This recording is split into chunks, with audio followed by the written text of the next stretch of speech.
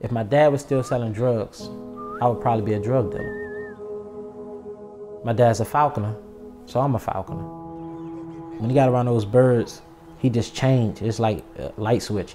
I would just see how excited he would be to go in and work with the bird and get the bird to eat off the glove and get the bird to fly to the glove.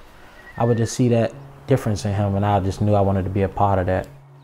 As far back as I can remember, I've always loved to be outside. There's a freedom that comes along. Mike has a love for animals like I do.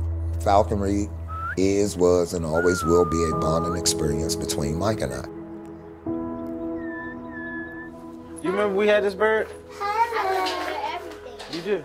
Falconry is taking a wild-caught bird and assisting them in a hunt, building that bond with them and trust with them. It is the actual licensing to own, hunt, and trap wild birds of prey, hawks, owls, falcons, eagles. I was 24 and I told my dad I wanted to be a falconer. The rest is history. I've been doing falconry ever since.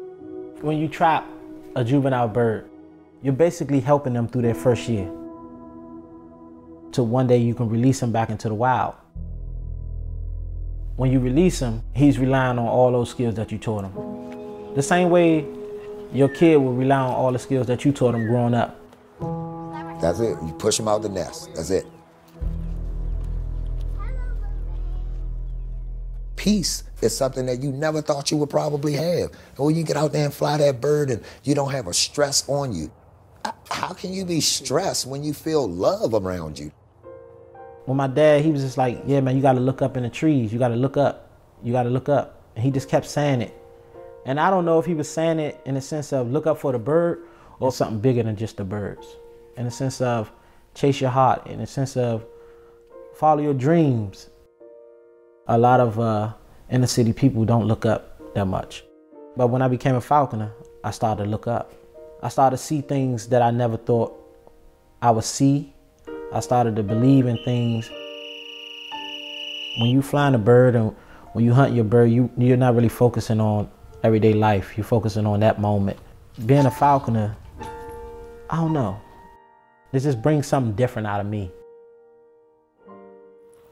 So I tell you to do with your equipment. Is your equipment important? Falconry is really taught me patience.